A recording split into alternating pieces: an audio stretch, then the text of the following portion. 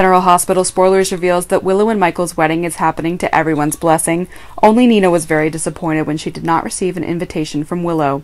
Nina had hoped to be recognized by her daughter, but she was treated like that. Of course, Nina is not willing to be looked down on by Willow, which Carly is very happy and close to Willow. She is Willow's biological mother, but when Nina is to her estrangement, Nina couldn't stand it, so she thought of a way to get her anger out on Carly. Nina rethinks what Carly did in the past. It was Carly who concealed the existence of Nina's two biological daughters, first Nell, then Willow. Nina thinks Carly is a bad person, and she doesn't deserve to be happy. Nina has come up with a way to punish Carly, and it amazes everyone. Because right at Willow and Michael's wedding, an unexpected situation happened that caused everyone present to panic. Surely this event has nothing to do with Nina. Did Nina get drunk and mess around at Michael and Willow's wedding?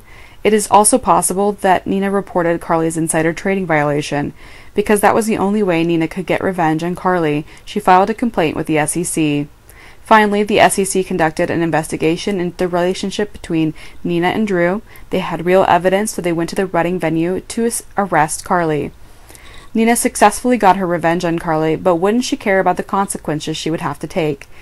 Anyone can guess that Nina was the one who reported to the SEC. Nina used this evil trick to make her even worse in Willow's eyes. Elsewhere, Stella accidentally discovered Curtis and Marshall's DNA test. It turns out that Marshall and Curtis are not related by blood at all. It was Curtis who did the DNA test, and he certainly knew this for a long time. Curtis knows he's not Marshall's son, but why is he hiding from everyone, including Stella? Stella is Curtis's aunt. Even if Curtis doesn't want to share this with anyone, at least let her know.